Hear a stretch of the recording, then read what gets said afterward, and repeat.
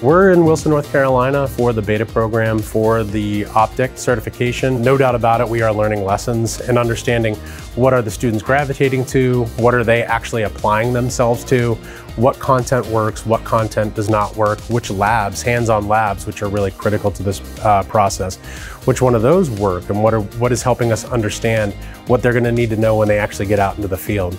The course is 144 hours.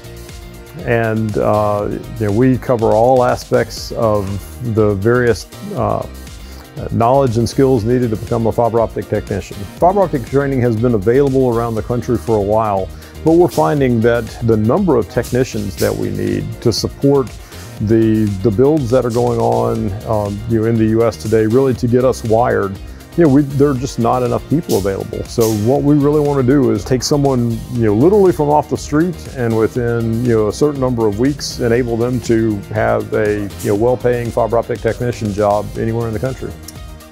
Throughout, we use rubrics, we use generated questions, group work, in order to determine and assess the students and making sure that they're receiving that material. A rubric would be a standard from excellent to needs improvement, and the instructors can rate that of the student and then follow back and let them know, hey, this isn't some of your best work. Let's see what we can do to improve that. So it's an assessment that allows the instructor to follow back and make sure that those skills are learned.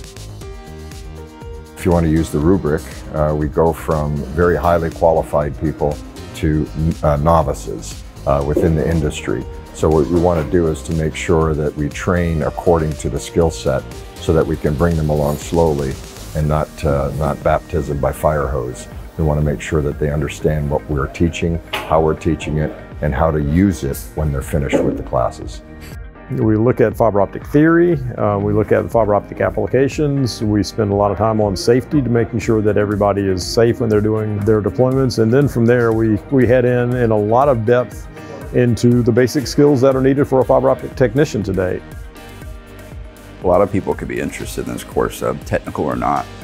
If you have the desire to learn something new, I think it could go a long way for a lot of people. If you're doing this and you're not taking in new information, you're not getting anything done. You can do this for 20 or 30 years. I've been in it for roughly 10 years, but I've talked with people who've been in the business 30, 40 years. They learn something new every day, man. As fiber grows around the world, I think we need more experienced technicians, more people to get involved with fiber and learn about fiber, and to see how vast this field is. It is important for PLP to be a part of the next generation's training for fiber optics. As the field grows and we lean back on our customers now to get feedback and how things are working out in the field, we like to join people in the field and see how our products are being used. It's nice to be up front with these guys and expose them to what they'll see, and some of that might even relate back to them building our products in the field.